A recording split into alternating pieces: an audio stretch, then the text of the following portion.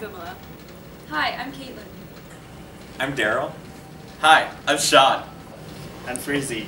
And we are the Squirtle Squad. For our project, we turn Rosie, a PR2 robot, into an autonomous librarian. She's able to understand the user's verbal request to retrieve books from a bookshelf, give information about a book, or to put books back in their proper places.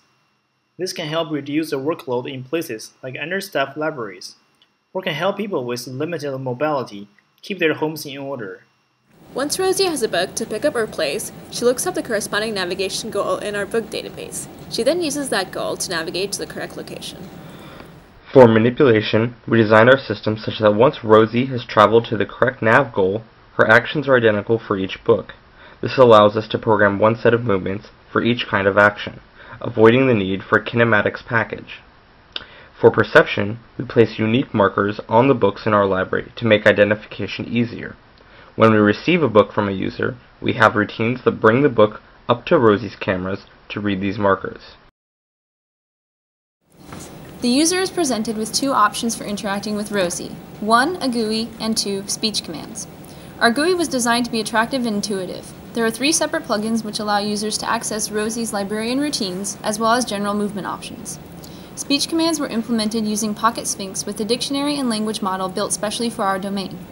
Rosie responds to commands related to her librarian functionalities and always double-checks what she thinks she hears before doing anything. Give me information.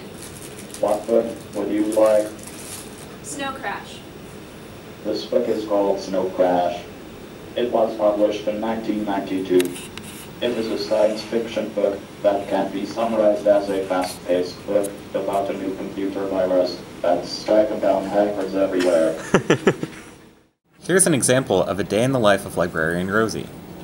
First, a user asks for information on a particular book by title. Rosie tells the user about the book. Then, a user asks Rosie to fetch the book. Rosie finds and retrieves the correct book from the shelf. When the user is done reading, they hand the book back to Rosie.